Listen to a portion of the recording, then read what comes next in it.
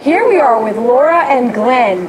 Write, read, relate. Yes, so we would pick a question. For example, what are 3 words to describe our marriage right now, and how does it make you feel?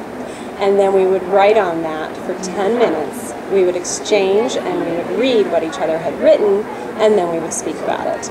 Wow, how did you feel about that, Glenn? It was fine. We were doing it before we went there, but we had to kind of grab onto it with both hands and do it every day because of what we were going through. I think it's just a fantastic communication piece, and there's other aspects to it as well. You want to make it very much about yourself and not impose assumptions on the other person. So the guideline is try to start every sentence that you can with "I feel, I feel, I feel." That way, we say that feelings are more fact than the facts you think you have. And the other thing is to use megaphors, I call them, instead of metaphors. Like, make the biggest megaphor you possibly can, because when we talk to each other, we use the same language every day, and we make assumptions around the things we normally say to each other that are different than if we had heard them the first time. So you try and speak in a language that you normally don't speak in to get the most understanding. So how hot is your feeling? For example, if your career is a sweater, how does it feel? What's the color of it? What's the color of your emotion? That type of thing. So you're writing a lot in fluffy language, but it's very useful. So you've been using this technique for how long now? Well, since we started, a little bit after we started dating. So we've been together for 11 years, and we've been married a little over 7. So you're pros in the ways that you've put all this together. So what's coming along your way in terms of these projects? You have a book coming out.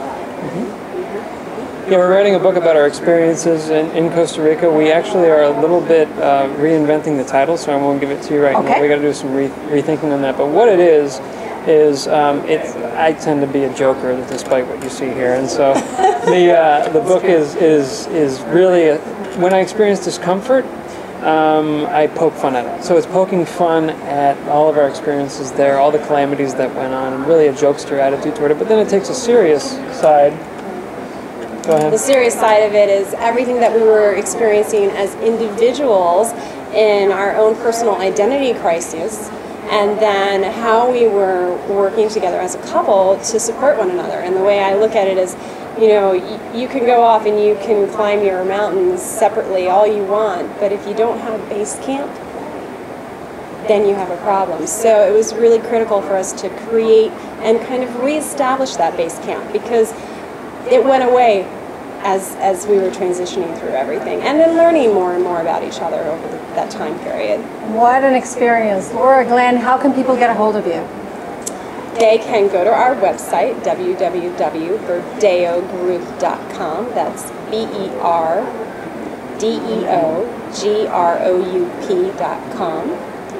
Or they can contact us through the phone, 312-714-9808.